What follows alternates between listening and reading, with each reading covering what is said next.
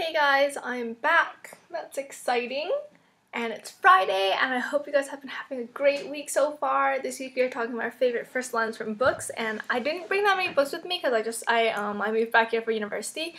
More on that later, but I didn't bring that many books with me, so I can't really redo anything of my favorites. But there are two lines that I remember that I just kind of memorized because they really stuck with me because they were really interesting.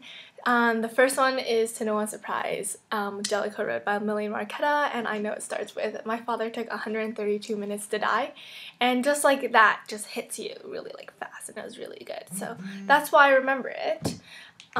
The second book I'm going to mention is I Am the Messenger by Markus, Zusak, and it just starts off with "The gunman is useless," and I really like that line because it's actually funny, it catches your attention, and it's right off the bat in your face because it starts with a bank robbery actually. Yeah, so sorry I only have like 2 books for you. I know the first lines from The Knife of Never Letting Go by Patrick Ness. I really like those ones too. I can't quote it word for word, but I know it starts with like Manchi, who's a dog talking, so you get to hear dogs like thoughts. I thought that was really interesting. And yeah, the thing is that I really do pay attention to first lines in books. I like them because it's what the author knows. Like, everyone knows that's the first thing the reader's reading, right? And so I pay attention to them to see how they're going to catch my attention. And sometimes they do a really good job, and it sticks with me. So yay, good job, authors. And since I only have 2 books for you guys this week, I thought I would rehash a little bit of what's happened last week. Last week we were talking about what's going on really in our lives, and I guess I'll just give you guys a little update because you guys asked about that in our survey. So basically what's going on in my life, I'm back at university, so I'm busy. I moved. I go to university like across the country from my house or home or wherever I was before.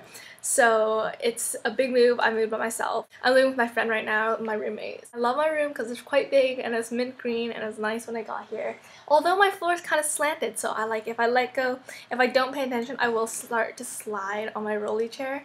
What else is new? I had to furnish this place, and getting furniture is not fun. It's stressful. I did not get internet until Wednesday, so that was another sad aspect of my life. I went like half a month without internet, and that's just depressing stuff. I'm telling you, it's not a fun thing.